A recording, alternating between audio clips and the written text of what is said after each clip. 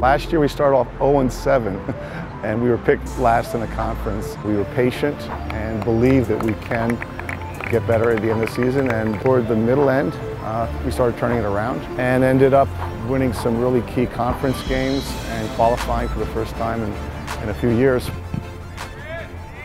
Winning is a habit, and with such a short season, a couple wins strung together really start to make the team believe that we can do this, and there's not a team out there that can beat us. I know that once we got a couple wins under our belt, all of a sudden this big mountain seems a little bit more like a hill, and we just kept rolling.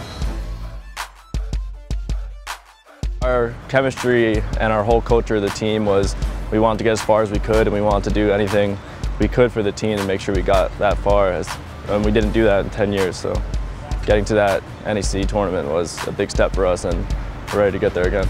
We were picked again near the bottom, almost the bottom, which is a great motivator for the guys. When people don't really value what you do, it's always a nice motivator as well, when you value yourself.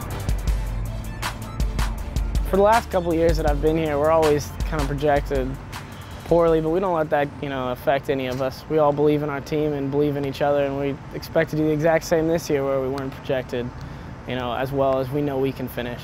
Being a captain for the team, it's an honor to get that, first of all, and I'm here just to share my experiences with the younger guys and just pick them up on the field, off the field, help them out, and so far I enjoy it. I enjoy it a lot.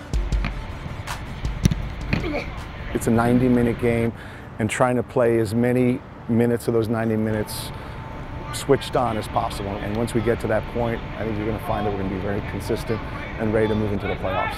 We're definitely going to make it. I feel strong about that. We're definitely going to get there, and we had some slip-ups in the early beginning stages of the season, but it's just learning curves, and we're going to build up our chemistry and just keep on working, and we're going to get there.